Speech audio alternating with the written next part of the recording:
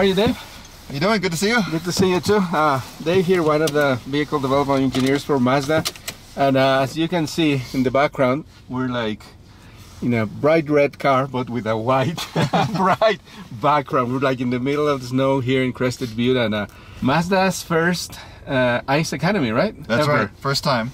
So, and we are in CX-3. This is the CX-3, This right? is the CX-3, yeah. With the i-Activ's new all-wheel drive system, and we're here in Colorado, which is for most people who know that, it's like Subaru country. I mean, you see those cars and you know they're well known for the all-wheel drive system, but the i-Activ system is something completely different, right? It is. It's what we call a predictive all-wheel drive system. So most all-wheel drive systems these days are on demand. They'll drive two-wheel drive most of the time. Yeah. And then when you run out of traction on the front wheels, they'll engage the rear wheels, take some load off the front. Okay. So we're in a little bit of an incline here to start with, and actually this is a good position to demonstrate what it does, right? Yeah. Can you explain what will the system will do here now? So a typical reactive all-wheel drive system will start off on this snowy hill, and the front tires will spin a little bit, and then it'll lock up to the rear wheels and stop the spin. What we did with this car is we have a very sophisticated computer in here looking at a lot of data that's already in this car to figure out when the tires are going to spin before they spin. And so before that happens, you switch into four-wheel drive, and so we never spin the tires in the first place. Okay. It's a much more confident feeling for the driver to not have that momentary loss of control. Let's go and start driving a little bit, and we keep talking about it. For example, there you feel it there. Yeah. I mean, you start feeling it's so slippery there. We were spinning all four tires a little bit, but absolutely. it just clawed its way right up. You mentioned there's like a bunch of systems that run into the all-wheel drive system. There's, I understand, 27? There's 27 different signals going into our all-wheel drive system, and the really clever part, I think, is that all of those 27 signals were already in the car. We're just using information that's already there. For example, I'm going around a corner right now, and you notice when you go around a corner, if you hit a puddle in the middle of a corner, you can feel the steering get light. There's a direct relationship between how much grip the surface has and how heavy the steering is. So our electric power steering system tells the all-wheel drive what we're driving on. Yeah, and that has to be like... It's constant.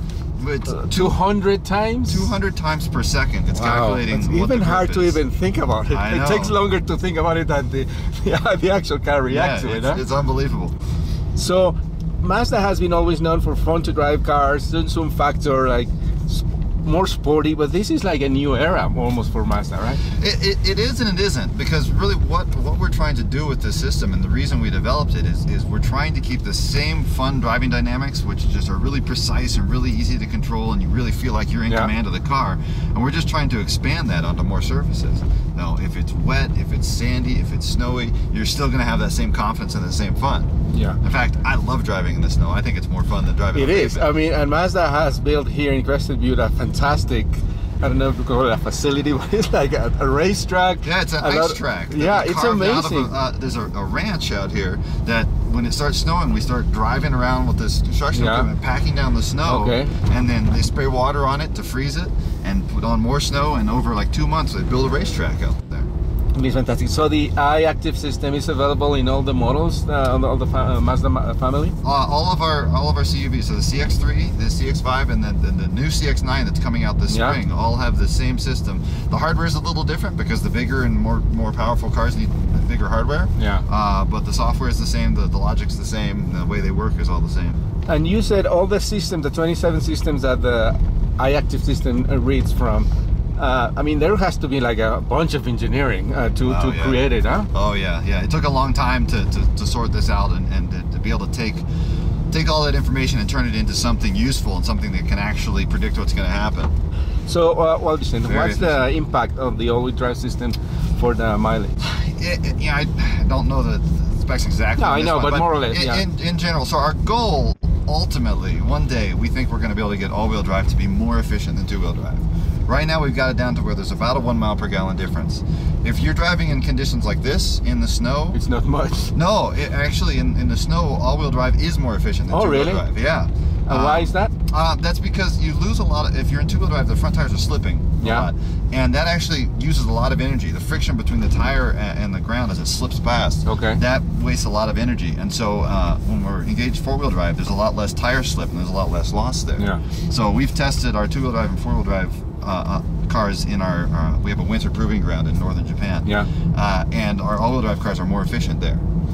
So ultimately one day we want to get to where we can have that same thing on dry pavement. Right now on dry pavement you're about 1 mile per gallon worse.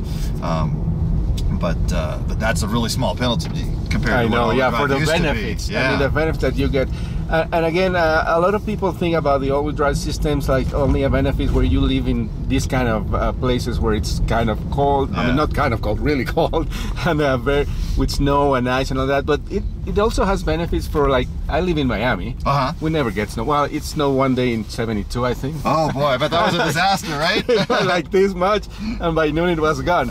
But there's also benefits to drive an all-wheel drive system car on the rain and other conditions. Well, especially if it's a system as sophisticated as this, because I was telling you how the steering can sense the traction. So imagine you're going around a corner. This happens in we're in Southern California, where I'm based.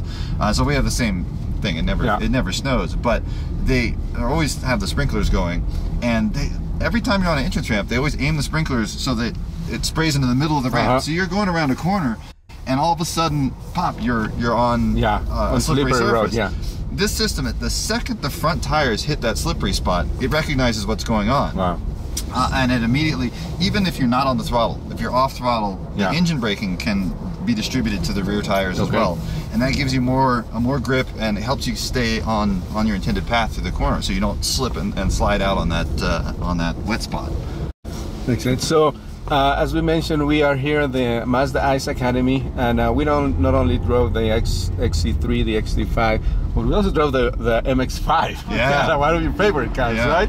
On the snow, on the ice, and that was fantastic. I mean, what an experience, because nobody would think like, oh, a convertible on ice. Yeah, but you know what it is? The joy of driving a sports car is pushing it to its limit, right?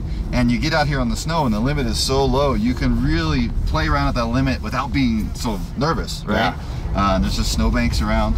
So we put it on some Bridgestone Blizzak winter tires, because the summer tires the car comes on. When it gets this cold, they don't have any grip at all. But you put a winter tire on a sports car like that and go out in the snow, it's so much fun to drive. The other question that I had for you is, you mentioned all the engineering and the technical aspect of the new i-Activ system, but there's also like Japanese philosophy behind it, which I really like when I heard it for the first time.